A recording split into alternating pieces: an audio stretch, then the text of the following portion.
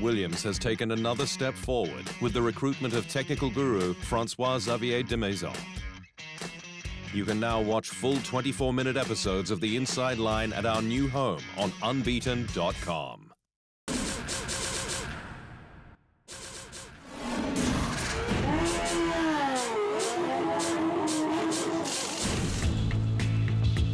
The Williams garage was abuzz in Bahrain, following news that Francois-Xavier Demaison would join as technical director, with the ex-Volkswagen Motorsport engineer another key signing.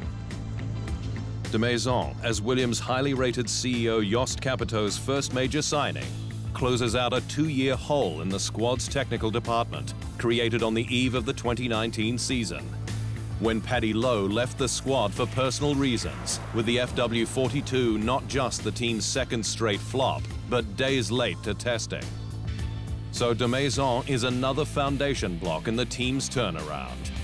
It's not just the race team at the track, it's even more important is the team that is at home. So I will be a lot in the factory and supporting the factory, that they have the tools, that they have the means to design and develop a very quick car.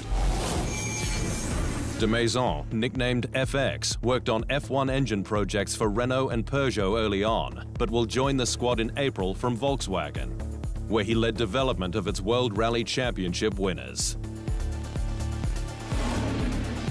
He also developed the Marque's supreme electric ID.R car that blasted to records at the Nürburgring and legendary hill climb Pikes Peak, where it smashed the previous best by 16 seconds. It's going to be a great challenge, but one that I am eager to start, said Demaison on F1. In Bahrain, the squad continued where it left off in 2020, with Williams' George Russell into Q2 and running in the points before falling back to 14th. His aims realistic for the former powerhouse.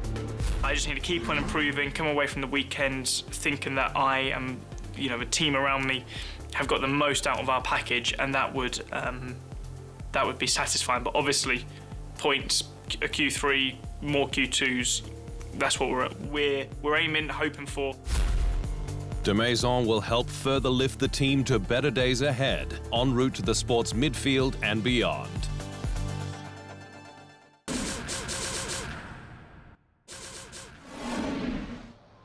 Thanks for watching. To stay up to speed on all things Formula One, make sure you hit the subscribe button.